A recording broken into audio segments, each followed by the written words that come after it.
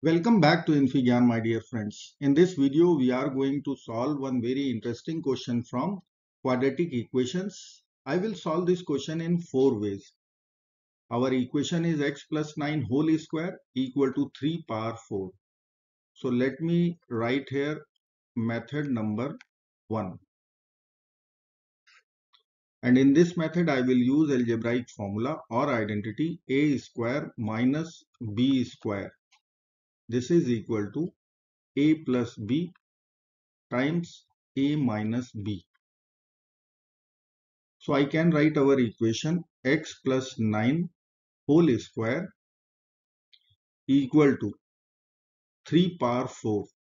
This 4 can be factorized as 2 times 2. Using exponent law a power b times c, we can write a power b whole power c. So here I can write 3 power 2 whole power 2. So 3 square is 9. So this will become 9 square. Now I will take all the terms to one side. X plus 9 whole square minus 9 square equal to 0. Now we will use the difference of two squares formula. We will get x plus 9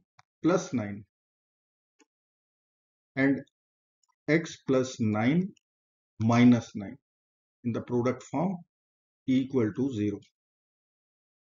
Now plus 9 and minus 9 will be over.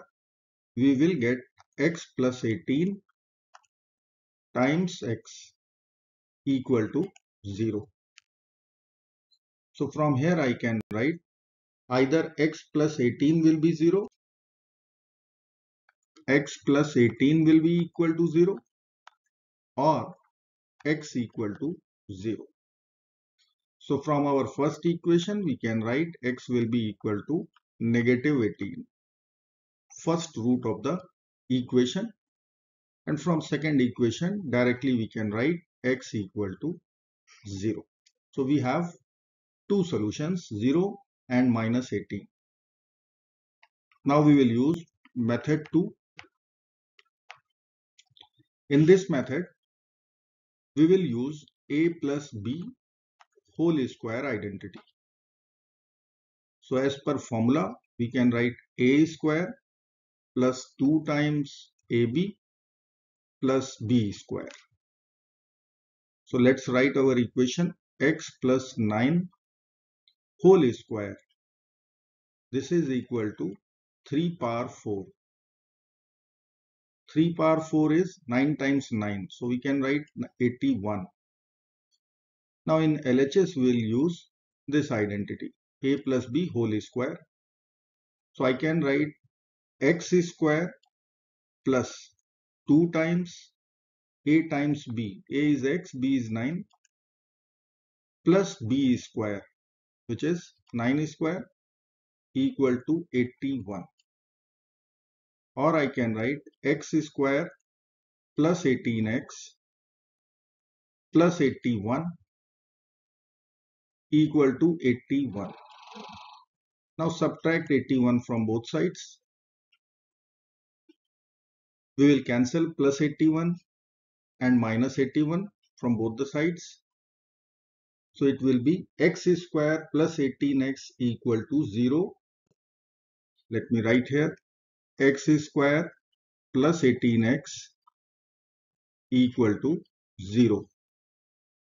Now we can take x common. So x is common. In the bracket we can write x plus 18 equal to 0. So x equal to 0 or x plus 18 equal to 0. So we will get two solutions. X equal to 0 is our first solution. And from second equation, if I will take away 18 from both sides, we'll get x value negative 18. Now method number 3. In method 3, We will use one algebraic result directly. We know that if x square equal to a square, then we can write x will be equal to plus minus a. So I will write our equation x plus 9 whole square equal to 3 power 4, which we can write this is 9 square, or I can write x plus 9 whole square equal to 9 square. Now we will take square root both sides and we will write x plus 9, this will be equal to plus minus 9. So we can write two equations from here. First equation would be x plus 9 equal to plus 9, and second equation x plus 9 equal to negative 9. So I will subtract 9 from both sides. We will get our first root or solution x equal to 0. And from second equation, I will take away 9 from both sides.